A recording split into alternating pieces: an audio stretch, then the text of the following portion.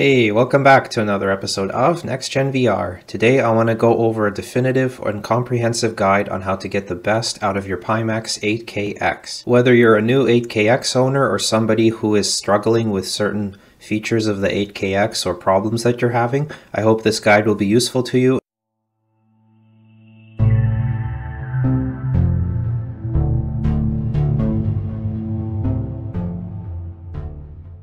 First, let's go over the basics for how to use the headset.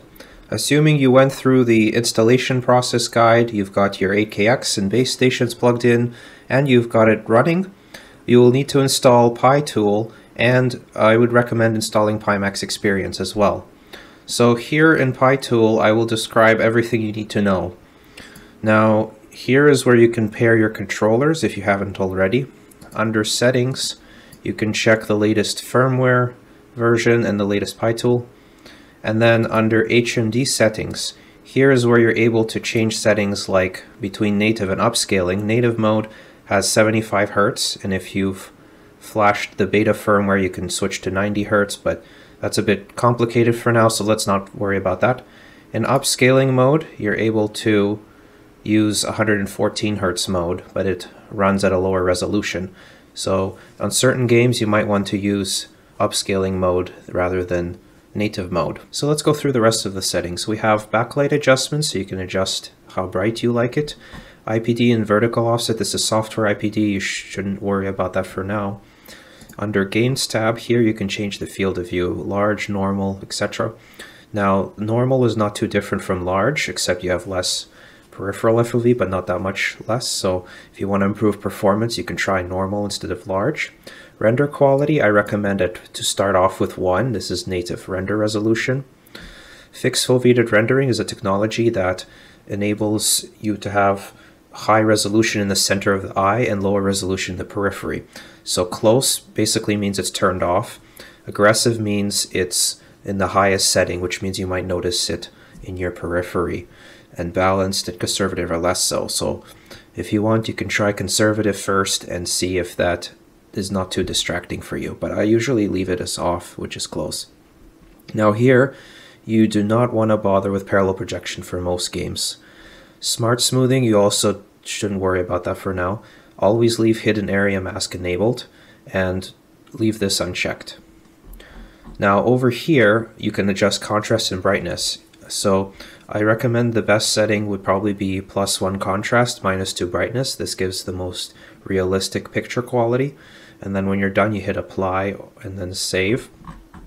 So for example, if you have render quality set to 1, that means in Steam VR you can adjust the resolution between 100% to probably 120%.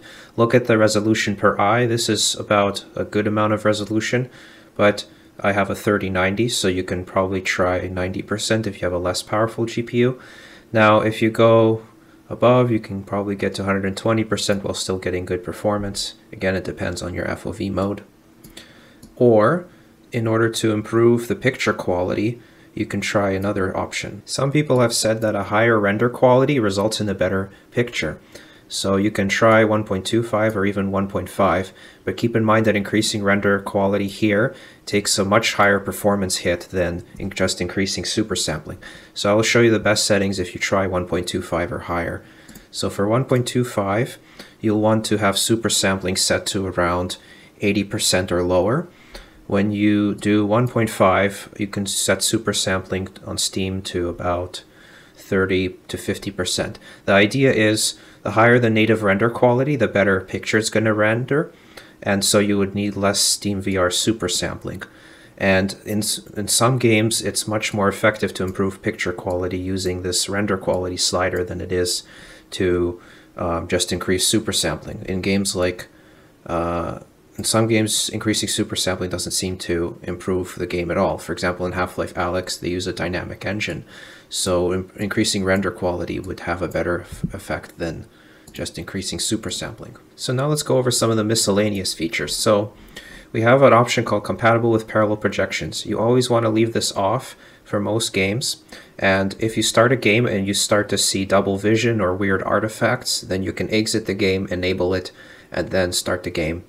Now in Pimax Experience you can set individual settings for each game, so you'll be able to enable parallel projection for the games that need it.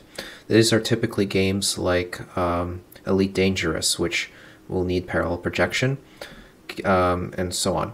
Now Smart Smoothing, this is a technology that tries to improve performance. This is mainly useful for flight sims or racing sims that have frame drops. Smart Smoothing will help make it seem smoother even though the frame rate is not running very well. So this cuts the frame rate in half. So you don't want to use this if you're getting good frame rate already. You only want to use this if you're getting bad frame rate currently. Here in IPD software, this is the software IPD adjustment, so you can adjust the panels and the vertical offset of each screen, but it's always better to do hardware IPD adjustment than software, but this is just an option to keep in mind. So now I'm going to go into how to minimize or eliminate eye strain, how to eliminate blurriness in one eye, and other common fitment issues and stuff like that. So over here I have the Pimax 8KX, and it's currently modded. And in the back here you can see I have the thick face foam installed. Now you should have received a both thick and thin face foam to experiment with. So this foam has cutouts for glasses. I personally like to use the thick face foam with my glasses when using this headset. And at the right here is an hardware IPD adjustment slider. Now I have it set to the lowest setting. My IPD is 63. Now the reason for this is I find I get the best 3D effect, and it seems like the best picture quality in the lowest IPD settings. So the IPD of the hardware is about 2 or 3 higher than the actual number. So if your IPD is 65, the actual IPD on the slider, you'll need to set it to 62 or 63 at minimum or lower. So you can experiment with this IPD slider to get a clear picture in each eye. What you want to do is when you put on the headset, you want to close one eye and see if it's sharp in that one, then close the other eye and see if it's sharp in the other eye. Now if it's not, what you want to do is it's very easy to get the headset misaligned. So when you put the headset on, you want to look down at your nose and make sure it's exactly in the center. Even just a millimeter off will make it look not right. Another thing is the height of the foam on your head matters. So if you can experiment with moving your headset up and down on your face to find out where the sweet spot is. Once you find where the sweet spot is, you want to tighten the top strap in order to keep it that way.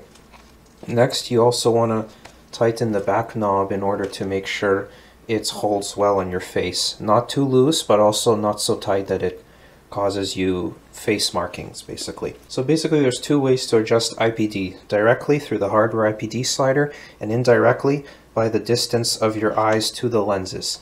So depending on if you use a thick face foam, then your eyes are further from the lenses. That means they're more likely to be in the center.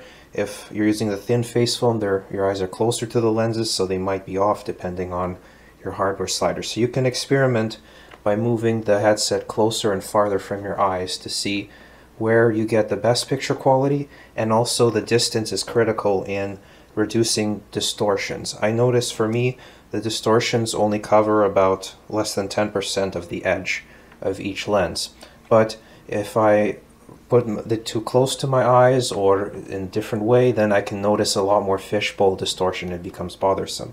So distortion is all about the distance. So another thing you can do is remove the foam entirely and then just experiment until you find what's the best mount for you, and then try to get some custom foam made for your particular face shape. In addition to shifting the headset up and down to find the sweet spot, you also want to tilt it left and right to see whether you can get it sharp in one eye if it's blurry in the other. Then you'll know where to try the software IPD offset. But if you're having that issue, I recommend trying a slightly thicker face foam before doing software IPD adjustments. There are tutorials on the Pimax forum for how to get the best software IPD setting. I won't go over that here, but basically it's about closing one eye, then measuring the distance of what you're looking at, and then adjusting accordingly, and then alternating eyes.